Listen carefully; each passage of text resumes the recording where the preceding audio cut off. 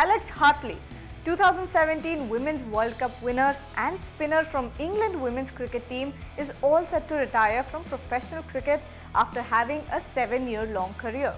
Hartley made 32 appearances for England across white ball formats. The official account of England Cricket took to their social media to announce the news as they revealed that Alex Hartley is all set to retire from professional cricket. Although Hartley made the announcement in her very famous podcast show called No Balls.